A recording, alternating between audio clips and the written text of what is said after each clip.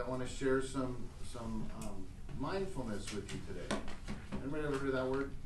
Mindfulness? My mom says every single day. Just starting. So tell me what it means to you. It means to be on full focus. Full focus. I love that. What's your name? Kaden. Thank you, Kaden. And you said your mom told you this morning? No, my mom tells me every day.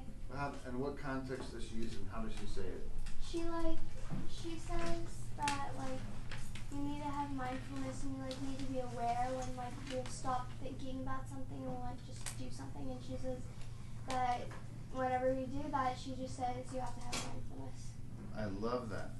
Tell your mom I love that she's doing that every day. That's awesome. So who else had their hand up? I think you did. What does it mean to you? Being aware of what you're doing. Yeah. I love that definition. Being aware of what you're doing. Yes, sir. Mine is just to surpass my obstacles and think more openly about stuff and other things that stop me from doing my work. What's your name? Marco. Marco, I'm just going to restate that because that's a very unique thought to help me to get past my obstacles and to help me to do my work. Is that correct, Marco? Yeah. It's a way for him to get past things. I love that. Yeah. I have ADHD, so it's really hard to stop and look what I'm doing. So I get in trouble a lot of the time for not looking at what I'm doing.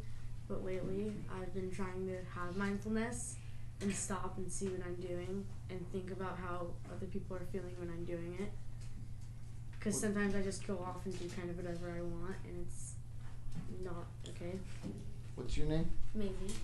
Maisie? You do not know Maisie. So what Maisie shared, first of all, I just got to pause for a moment because your class right now is being 100% mindful. Not only are you being mindful, but you're also being courageous. You're also being thoughtful.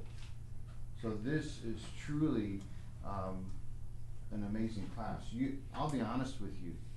You are ahead of the curve, if that makes sense, that expression. You're ahead of the curve, the learning curve about mindfulness. So the A's are going to go first, and they're going to have 60 seconds to share a time in their life when they were super anxious. So I'll give you my example real quick. So I always tell my Greg King stories. Greg was my best friend growing up, and I was about 12 years old, and we're jumping off a rock into a natural swimming hole. And Greg was super physical and loved to do that kind of thing, and I was afraid to jump. And it was probably 18 feet up or so. And so he was in the water. He's like, just jump, it's easy, come on, just do it. And he was a great friend, so he just kept coaching me for 10 minutes while I was up on top no, oh no. I didn't want to go. And what happens when you get anxious? Somebody pushes you. Well, that's not a good friend. That's what happened to me. Maybe, but hopefully not. But what about this?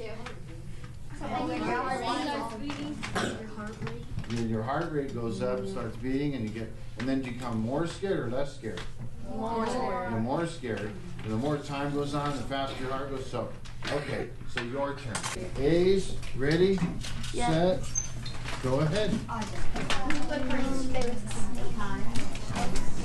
This weekend, my friends were staying at my house this weekend. There were two, and one of them was dead because he was caught in a trap, and the other one was alive and was slithering around. Our feet was found out that I had to get a shot. And I started crying, and my dad tried pushing me into the office. And then I kept on crying, and next thing you know, I went in, and my heart was thumping. I was just standing there. I couldn't. How far do you think that it could go if they spent the whole year really being more and more proficient in being mindful? I think if they got to a point, and some of them seem like they're already there, where they could become their own alchemists. They become in control of their own mindfulness by, in the morning before school, just like brushing their teeth and getting ready, they take, 5 minutes. That's all it takes. 5 minutes out of their morning to sit in a chair, lay in their bed, whatever position they want to relax in, and practice their mindfulness techniques and skills. I think it would pay off dividends in their lives. It's a gift that keeps on giving, right? It'll help them with anxiety, help them with depression, help them to focus on their schoolwork, help them to be kinder people, help them to be stronger, healthier, and happier. So let's talk about our brains for a minute. So do you have a thought on that? Yeah. We get really anxious because we don't know what's gonna happen next. So let's say we go on a roller coaster. It's like it's a movie called The Final Destination. They get anxious because they know something's bad is gonna happen. Like something bad is gonna happen. That our brains automatically think, oh, something bad might happen because we don't know what's gonna. Like we haven't had experience with that subject yet.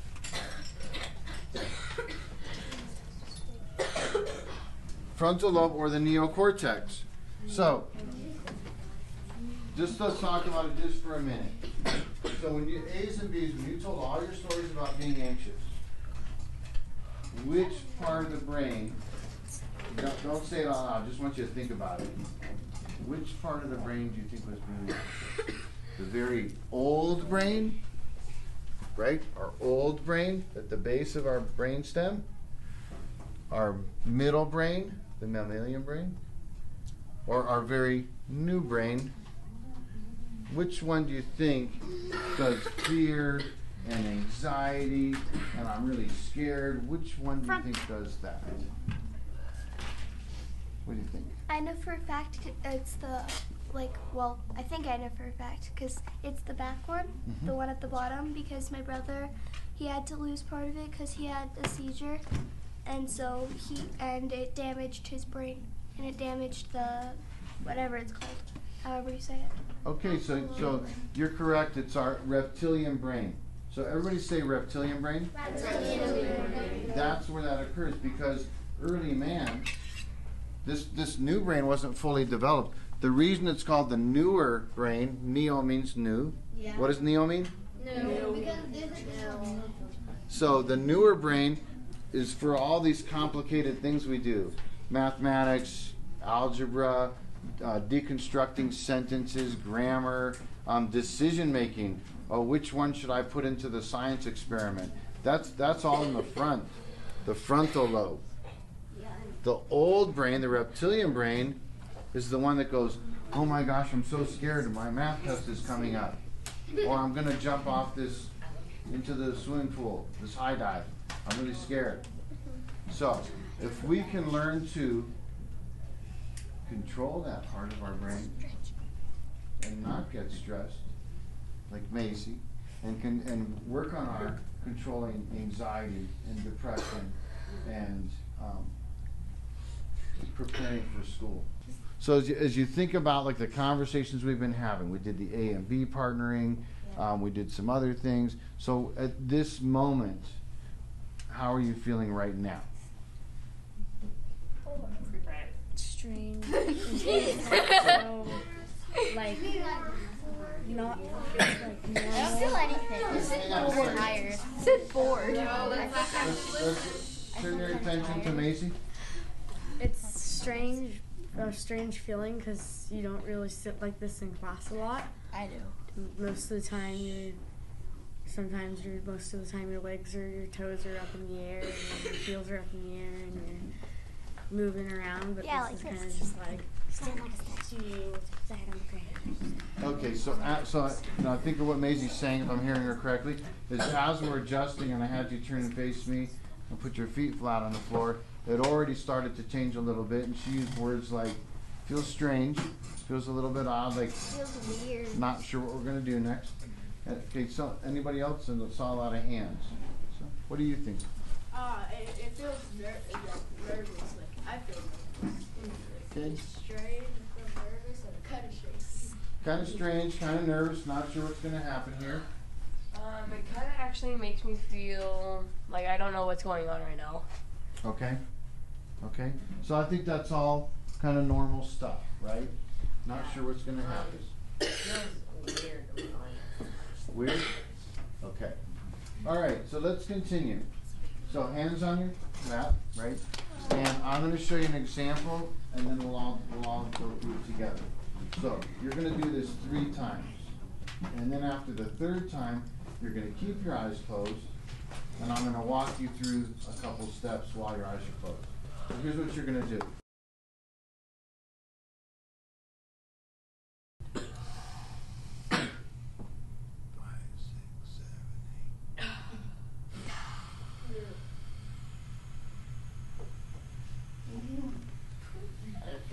Loud.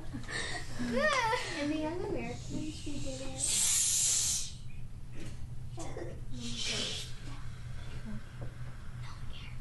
Is he breathing really fast or is it really slow? Okay, and the other thing I'm going to have you do while you're doing it is put your hand on your belly. And I actually forgot to do this with the other class. But it's important because when you're breathing in through your nose, there's a piece of your anatomy called the diaphragm. And that takes in your air, right? So, okay, so I want everybody close your eyes. Put your hand on your belly. Okay. Go ahead and close your eyes. Okay. And we're going to go in through our nose. Okay, ready? 1, 2, 3, 4. Hold it. And out through your mouth. 1, 2, 3, 4, 5, 6, 7, 8. In through your nose. 2, 3, 4. Hold it. Out and then out through your mouth. 1, 2, 3, 4, 5, 6, 7, 8. Last one. In through your nose. 1, 2, 3, 4. Hold it. 5, 6, 7, 8. And out through your mouth. 1, 2, 3, 4, 5, 6, 7, 8. Okay, now in through your nose. Keep your eyes closed. Out through your mouth. You take your hand off your belly and put it back on your lap.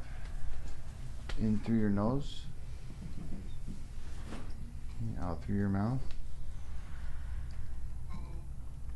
And now try to slow your breathing. Try to slow it and so you hardly notice anything moving.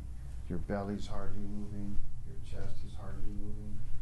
Your breathing is coming slower and slower. In through your nose. Out through your mouth. No talking. Just feel it around you. You don't have to verbalize it. You don't have to say anything because you could just feel it. You can feel the calm. Feel what it's like to think of your feet flat on the floor. Feel what it's like with just your hands completely relaxed. Feel what it's like to just, maybe you can't even hear your breath because it's so quiet.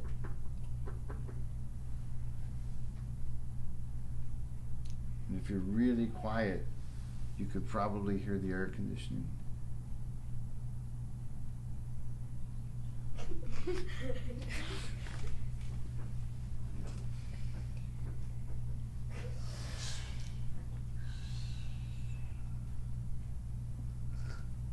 you're really, really quiet, you might be able to hear something from outside.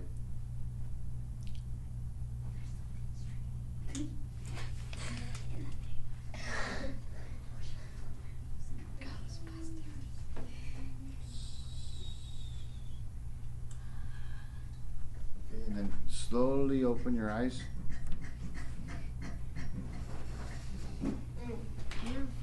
Okay, and then with making sure that you're giving your attention to the person talking again. Who would be willing to share kind of how that felt? See if we can can get somebody new. See somebody who hasn't shared. Yes, sir. It kind of feels like when you're trying to sleep, you're trying to like calm down, stay still. Like you're just trying to close your eyes and like have a nice rest. So that you can be. What's your name? Noah. So Noah said it's kind of like when you're trying to go to sleep, and you're trying to stay still, close your eyes and relax and go to sleep. What do you think? So I'm going to ask you a different question, but first let's hear from some other folks. But I'll save that question because that's a great point. I thought it felt like, well, against, like when you're in a car and you go for a long trip on the road. Okay. You, like, you're sitting there and then your cousin tells you to sit still and then you just start getting bored because you're doing nothing and then you end up falling asleep. Yeah, that's what I felt like. Okay. Yeah. It felt like I was watching one of those relax videos, because your voice is like calming, and like the way you say things. Well, I appreciate that. It's a nice compliment because I'm trying to do that, right? I'm trying to make it a change and shift in the energy in the room. And it's like when I'm at home, I have to like watch a lot because I like dance, and I'll like hurt my legs and stuff, and it like helps me like relax and stuff. And I'll like be outside dancing for like hours. Wow. So when I come in, I watch those videos and I like do it, and it makes me feel better and calm. And so you make a great point about the relaxing and the mind-body connection because by relaxing, you can actually help even your body to relax and heal and get better blood circulation. And there's a lot of research about even colds and things like that too. So your comments are excellent. This actually kind of reminds me of the day I was sick a few days ago during the weekend.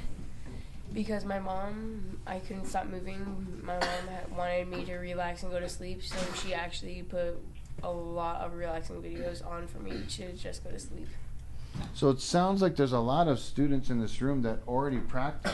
Yep. The last question I had, which was prompted by Noah, is what did you notice about the shift in energy in the room once we went through the exercise? So before the exercise, you said you were like, someone said nervous, someone said weird, strange, like not sure what's going to happen. After we did it, now how do you feel?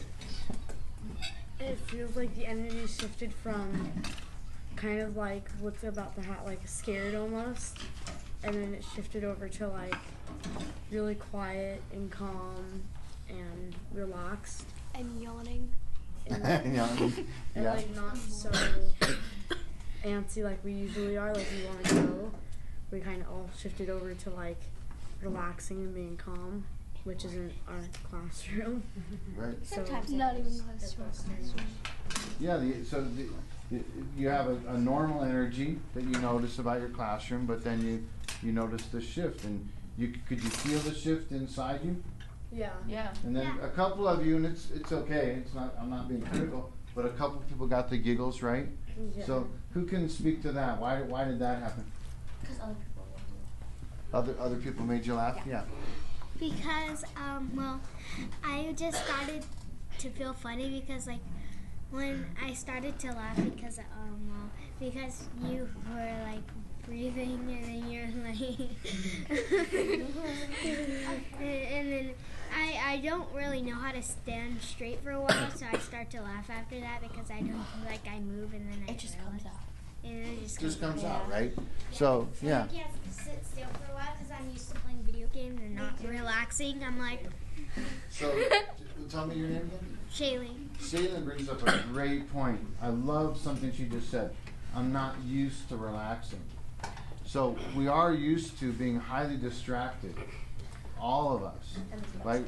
You know, the first thing I do when I get in my car in the morning is I put my phone on the dashboard, hit the music on Pandora, then I get a phone call, then this, then I got to put the map quest on, see where I'm going. So we have all these things happening, all these distractors constantly. So we become very good at what we practice. But we spend a lot of time practicing being distracted. We don't spend a lot of time, as Shaylin said, practicing. Is it Shaylin? No. It's Shaylee. Shaylee, sorry. Shaylee. So Shaylee said, it's perfect. We don't spend a lot of time practicing being calm. But if we just did 5 minutes a day, research shows even just 5 minutes a day of doing what we did will make a very big positive impact on your life.